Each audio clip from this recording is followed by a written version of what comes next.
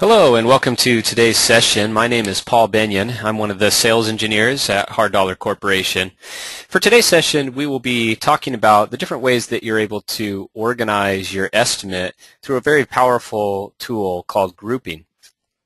This has many different uses to it, but it allows you to be able to report to management or for your clients in the different ways that they need to see your estimate by reorganizing things, and also helps you to get better insight into different information about the estimate as well.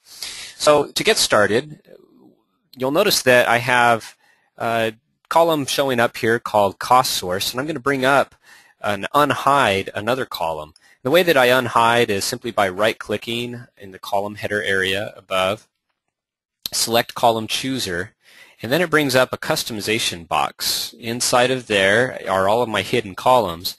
We're going to go down to one of my custom columns called tag 1. And you'll notice when I bring up this tag or label that I've already defined it as different estimators that I have. And I've assigned the different sections of my estimate out to each estimator that worked on it. This helps me to be able to see and either filter or group down to the particular estimators that worked on each part of the estimate. I also have the ability to change the captions on any of these column headers. So for example, I can right-click, say change caption, and we're going to actually call the name of this column estimator. Click OK, and now that's labeled appropriately. When I want to group, I simply can drag and drop that particular column by clicking on that column header and dragging it up into this grouping area up above, the gray area that you see. When I let go, it immediately takes all of my estimate and puts it into groups by that particular column. So you'll recall that the column was organized. It had 4 different estimators that had been defined and applied to the different sections of the estimate. Well, it's now grouping by those sections. So under estimator 1, for example, I see the first portion of the estimate that is assigned to him. Also, you'll notice that it subtotals any of the data. It will subtotal the costs. It'll also subtotal things such as man hours and man count. This grouping capability goes beyond just grouping on one column. Perhaps for each estimator, I want to look at the source for their costs to see how much of the estimate they've just plugged an amount per unit, like this mobilization item, and how much has been actually detailed out with resources, as we see with clearing and grubbing. So I can select this cost source column, pull it up into the grouping area, and I now have it grouped by estimator, and then under each estimator by cost source. So under estimator 1, we see the detail and plug cost sources. It then totals up for me, or subtotals, the cost amount under each of those categories. So I have over $1 million in detailed and just 8,000 in plug. So we're clearly in good shape here for these items. When I want to clear my grouping, I simply right-click up in this grouping area and say Clear Grouping. I also can pull each one of those columns down back into the register if I'd like to.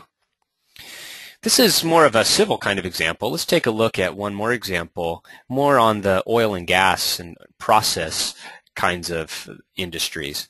In this case, while I do have some civil work, if I collapse that down, I also have structural steel and a lot of process piping kind of information here. And the client that I work for has different work packages that the estimate will eventually be worked into, and I may end up performing just one work package at a time.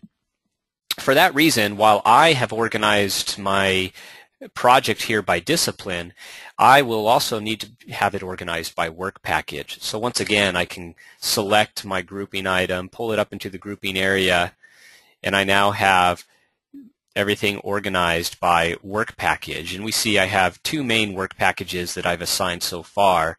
10103 and 10104. It subtotals those items. I can further group by discipline and now take advantage of looking at each work package and the different disciplines that are involved in each of those work packages.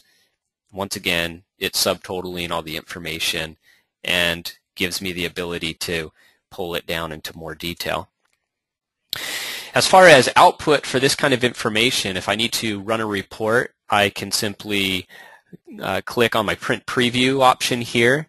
It will give me various options for output. You'll notice that it brings it up in the same kind of format that I had on my view in the register. That view will display here, and then I have a lot of tools at my disposal, like page setup where I can adjust the margins, the fonts, the font sizes. I can also add headers and footers, put my company logo on there. I can also add a watermark onto the report if needed. So a lot of different options, a lot of different settings to get this to have the look and feel that I like. So this ability of grouping really assists me in configuring different reports the way that I need them to be. So this wraps up the session for using grouping to be able to reorganize your estimate and report on your estimate in ways that are helpful for management, for your client, and also to be able to help you get the insight you need into your project information. So we will see you next session.